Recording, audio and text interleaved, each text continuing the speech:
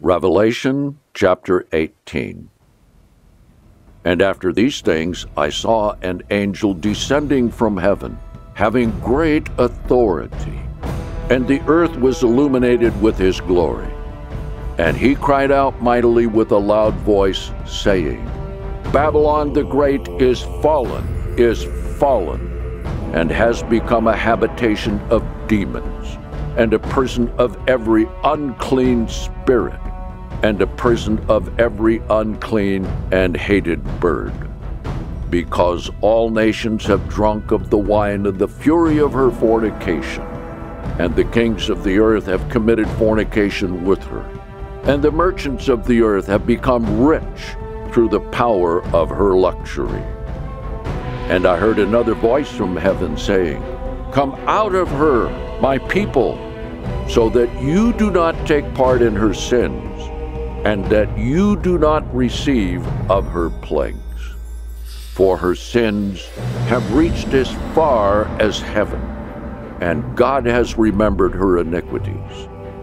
Render to her as she has rendered to you, and give to her double, even according to her works. In the cup that she mixed, give her back double. To the degree that she glorified herself and lived luxuriously, give to her as much torment and sorrow. For she says in her heart, I sit a queen enthroned, and am not a widow, and in no way shall I experience sorrow. For this very reason, her plague shall come in one day, death and sorrow and famine, and she shall be burned with fire. For the Lord God who executes judgment upon her is powerful. Then the kings of the earth who have committed fornication with her and have lived luxuriously will weep and lament for her when they see the smoke of her burning. They will stand far off for fear of her torment, saying, Woe, woe, the great city Babylon, the mighty city, for in 1 hour your judgment has come. And the merchants of the earth will weep and mourn over her, because no one will buy their merchandise anymore. The merchandise of gold and silver and precious stones and pearls and fine linen and purple and silk and scarlet and all fine wood and every article of ivory and every article of rare wood and brass and iron and marble and cinnamon and incense and ointment and frankincense and wine and oil and fine flour and wheat and cattle and sheep and horses and chariots and slaves and the souls of men. For the ripe fruits that your soul desires will depart from you, and all the rich things and the bright things will depart from you, and you will not find them anymore. The merchants of these things who were made rich by her will stand far off because of the fear of her torment, weeping and mourning, and saying, Woe, woe, the great city which was clothed with fine linen, and purple and scarlet, and adorned with gold, and precious stones, and pearls.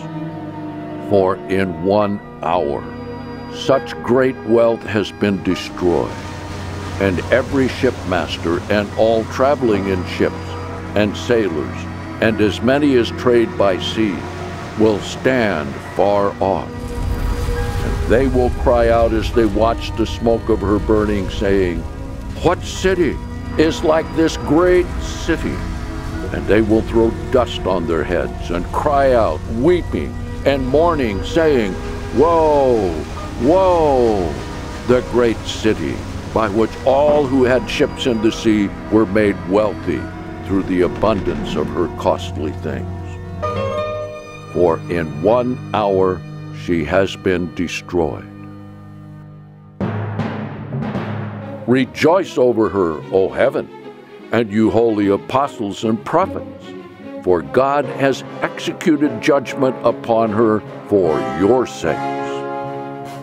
Then one strong angel took up a stone like a great millstone and cast it into the sea, saying, In this same way shall the great city Babylon be thrown down with violence, and shall never again be found. And never again shall the sound of harpers and musicians and flute players and trumpeters be heard in you. And never again shall any craftsman of any craft be found in you.